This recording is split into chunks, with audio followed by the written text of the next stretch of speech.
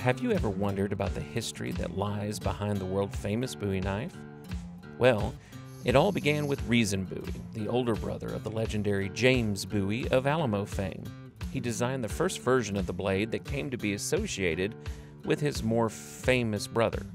So why did everyone associate Jim Bowie with this knife design instead of his older brother Reason? Well, it's because of a brutal brawl that came to be known as the sandbar fight. What started out as a duel over honor turned into a bloody melee on a sandbar in the Mississippi River. Jim was stabbed and shot several times, but still managed to stab his assailant with a large butcher knife-like blade right through the heart. The knife's fame spread far and wide along with the reports of this fight. Now, according to a story told years later, Jim, after the sandbar fight, decided to do some slight tweaks to his brother's design and had blacksmith James Black of Arkansas make his own design a reality.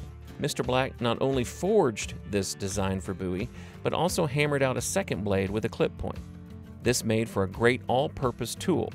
Bowie liked Black's modified version of the blade and took the finished product with him back to Texas and to Destiny. But there is a knife with the engraving of Bowie No. 1 on display in the historic Arkansas Museum that some believe to be the knife lost at the Alamo. And most of the James Black story has been called into question in recent years, and some scholars think it nothing but nonsense.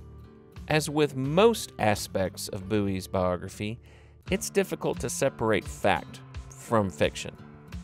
So, what makes a Bowie knife a Bowie knife?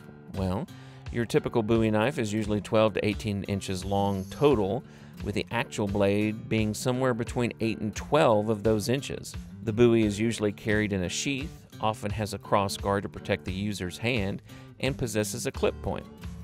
The Bowie became wildly popular even in Jim Bowie's lifetime and has remained so throughout U.S. history. The U.S. Army experimented with a Bowie bayonet for the Krag rifle and Bowie knife-style cutlass pistols.